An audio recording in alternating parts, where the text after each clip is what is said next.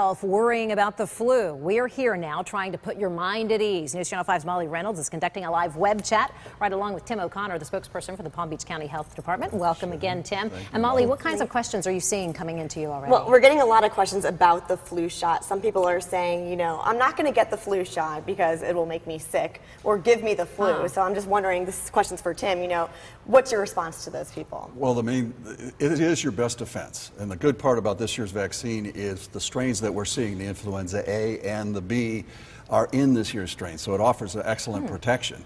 The other is that it is a dead virus. So when you get the shot, it's not going to give you the flu.